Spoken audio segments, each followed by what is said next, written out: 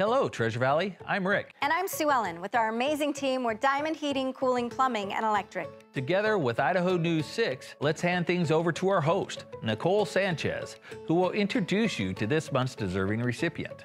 Thanks so much, Rick and Sue Ellen. We are here with this month's winner, Megan Schomer with Raise for Rare. It is so nice to meet you. Congratulations. Thank you so much. Megan, tell us about this wonderful nonprofit you started in memory of your son. Yeah, so our mission is to bring uplifting support to medically fragile children and their families.